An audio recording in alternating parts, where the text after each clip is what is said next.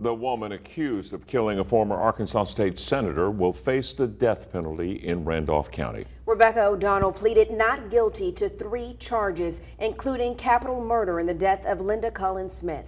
THV 11's Rolly Hoyt is live in Pocahontas after today's hearing. Rolly.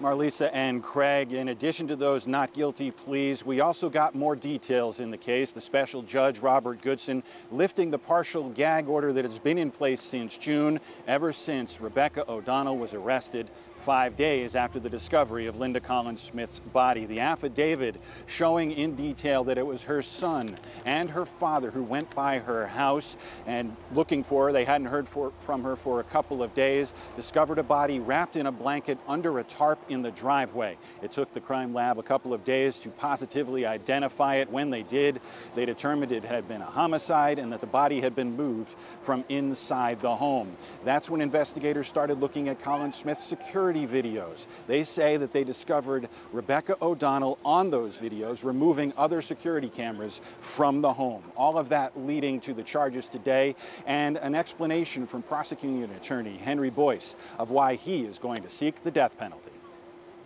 It's the #1 question everybody wants to know the answer to. And I was in court and had the opportunity to declare my intent, and I did. O'Donnell appeared with 2 veteran members of the Public Defenders Commission. That's Lee Short and Catherine Street. They had no extensive comments. They're also under the gag order still. And the deputies here were quite clever in getting O'Donnell in and out of the courthouse today outside doors so that the media wasn't able to ask any questions. Her boyfriend, Tim Loggins, was also among the gallery, but he chose not to comment today.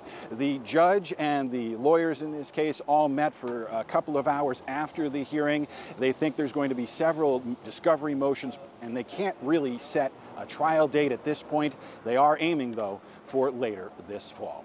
Live in Pocahontas, Rolly Hoyt, THV 11 News.